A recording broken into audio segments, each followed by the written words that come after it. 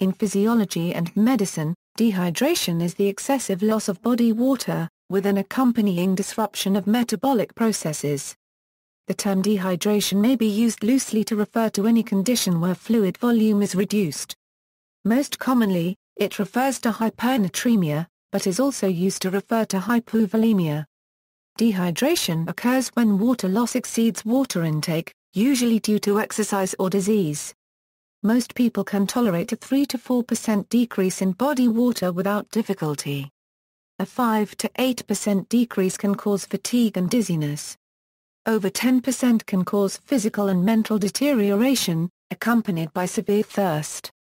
A decrease more than 15 to 25% of the body water is invariably fatal. Mild dehydration is characterized by thirst and general discomfort and usually resolves with oral rehydration. Definition: dehydration occurs when water intake is insufficient to replace free water loss due to normal physiologic processes and other causes.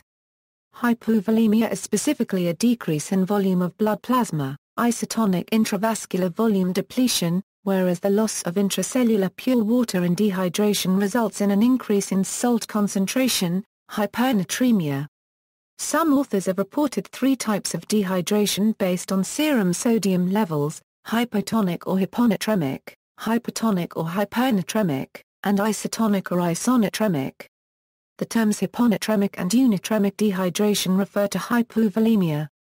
In humans, it is thought that the most commonly seen type of dehydration by far is isotonic dehydration, but this effectively refers to hypovolemia. Dehydration is thus a term that has loosely been used to mean loss of water, regardless of whether it is as water and solutes or as free water. Hypotonic dehydration refers to solute loss, and thus loss of intravascular volume, but in the presence of exaggerated intravascular volume depletion for a given amount of total body water gain. Neurological complications can occur in hypotonic and hypertonic states. The former can lead to seizures, while the latter can lead to osmotic cerebral edema upon rapid rehydration. Signs and symptoms: symptoms of dehydration include thirst, headache, general discomfort, loss of appetite, dry skin, decreased urine volume, confusion, unexplained tiredness, and irritability. More prolonged or severe dehydration leads to abnormally dark urine, rapid breathing, constipation, decreased blood pressure, dizziness or fainting when standing up due to orthostatic hypotension, listlessness, insomnia, and loss of skin elasticity. Athletes may suffer a loss of performance and experience flushing, low endurance, rapid heart rates, elevated body temperatures, and rapid onset of fatigue. Untreated dehydration generally results in delirium, extreme lethargy, seizures, sunken fontanelle in infants, fainting, sunken eyes, unconsciousness, swelling of the tongue and, in extreme cases, death. Blood tests may show hyperalbuminemia, an overabundance of protein in the blood plasma, poor kidney function, or excess concentration hemoglobin.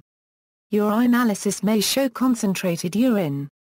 Dehydration symptoms generally become noticeable after 2% of normal hydration water volume has been lost. The symptoms of dehydration become increasingly severe with greater water loss.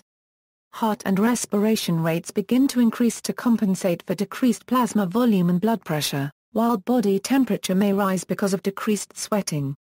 At around 5% to 6% water loss, grogginess or sleepiness, severe headaches or nausea, and a tingling in the limbs may all be experienced.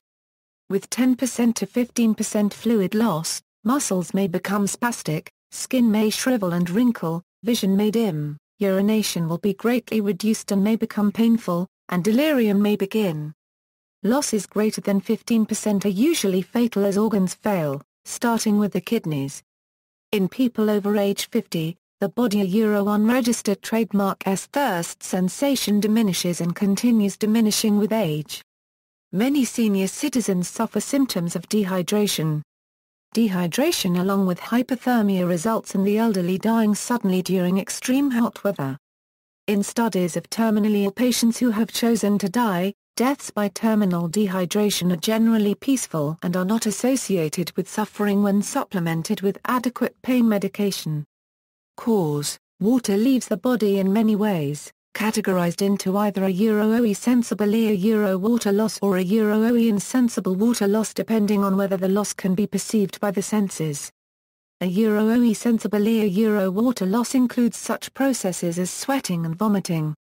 A OE insensible water loss occurs mainly through the skin and respiratory tract.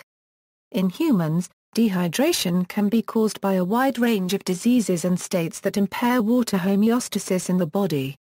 These include the following: external or stress-related causes, prolonged physical activity with sweating without consuming adequate water, especially in a hot or dry environment, prolonged exposure to dry air, for example in high-flying airplanes, blood loss or hypertension due to physical trauma, loss of fluid through weeping, burns or other injury, crying, diarrhea, fever, hypothermia, shock, vomiting or nausea, use of methamphetamine, amphetamine and other stimulants, excessive consumption of alcoholic beverages.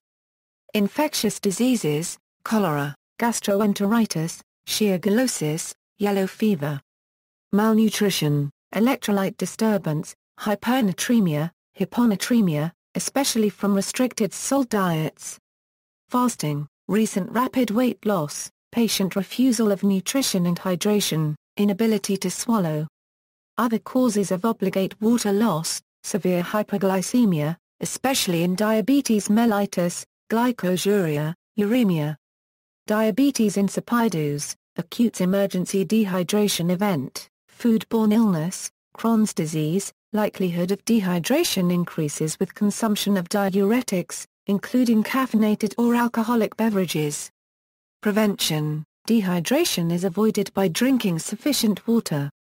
Adults require 2-3 L of fluid per day. Drinking water beyond the needs of the body entails little risk when done in moderation, since the kidneys will efficiently remove excess water through the urine with a large margin of safety. For routine activities, thirst is normally an adequate guide to maintain proper hydration. With exercise, exposure to hot environments, or a decreased thirst response, additional water may be required. An accurate determination of fluid volume lost during a workout can be made by performing weight measurements before and after a typical exercise session. Normal water loss occurs through the lungs as water vapor, through the skin by perspiration and by diffusion through the skin, or through the kidneys as urine. Some water is also lost through the feces. In warm or humid weather or during heavy exertion, however, the water loss can increase by a factor of 10 or more through perspiration, all of which must be promptly replaced. In extreme cases, the losses may be great enough to exceed the body's ability to absorb water from the gastrointestinal tract. In these cases, it is not possible to drink enough water to stay hydrated, and the only way to avoid dehydration is to either prehydrate or find ways to reduce perspiration. When large amounts of water are being lost through perspiration and concurrently replaced by drinking, maintaining proper electrolyte balance becomes an issue. Drinking fluids that are hypertonic or hypotonic with respect to perspiration may have grave consequences as the total volume of water turnover increases. Treatment. The treatment for minor dehydration, often considered the most effective, is drinking water and stopping fluid loss. Plain water restores only the volume of the blood plasma, inhibiting the thirst mechanism before solute levels can be replenished. Solid foods can contribute to fluid loss from vomiting and diarrhea. Urine concentration and frequency will customarily return to normal as dehydration resolves. In more severe cases, correction of a dehydrated state is accomplished by the replenishment of necessary water and electrolytes. As oral rehydration is less painful, less invasive, less expensive, and easier to provide, it is the treatment of choice for mild dehydration. Solutions used for intravenous rehydration must be isotonic or hypotonic. Pure water injected into the veins will cause the breakdown of red blood cells. When fresh water is unavailable, seawater and alcohol will worsen the condition. Urine contains a similar solute concentration to seawater, and numerous guides advise against its consumption in survival situations. For severe cases of dehydration where fainting, unconsciousness, or other severely inhibiting symptom is present, emergency attention is required. Fluids containing a proper balance of replacement electrolytes are given orally or intravenously with continuing assessment of electrolyte status. Complete resolution is the norm in all but the most extreme cases. Some research indicates that artificial hydration to alleviate symptoms of dry mouth and thirst in the dying patient may be futile. See also, hydrational fluids, terminal dehydration, dryness, notes. References: Ira Abiok, MD, Patient Refusal of Nutrition and Hydration, Walking the Ever Finer Line. American Journal Hospice and Palliative Care, ppA 8-13. External links: Definition of dehydration by the U.S. National Institutes of Health's Medline Plus Medical Encyclopedia, Rehydration Project at rehydrate.org, Steiner, M.J. DeWalt, Da. Bjerley, J.S. Is this child dehydrated? JAMA, The Journal of the American Medical Association 291, 2746 €54 doi, 10.1001/JAMA. 291.22.2746. PMIDA 15,187,057A.